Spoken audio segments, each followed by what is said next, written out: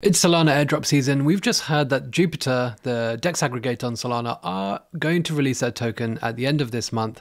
And so what I wanted to do was just very quickly show you a tool where you can track all of the different airdrops that are coming potentially to the Solana ecosystem in one go without having to connect your wallet. So yeah, that's all I'm going to show you today.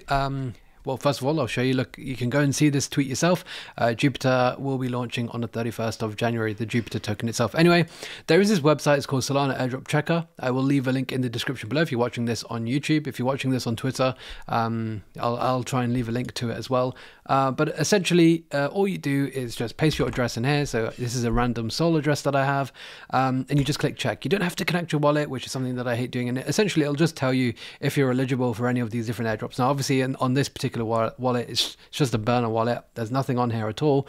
But you can see like Jupiter, Pith, which recently came out, Jito, which recently came out, Bonk, of course.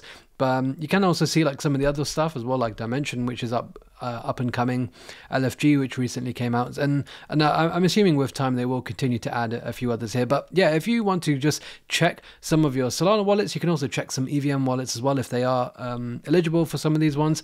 You can easily check here. And so if you want to check if you're eligible for the Jupiter airdrop, you can simply do so here. So that's all I wanted to cover today. Just a very quick one.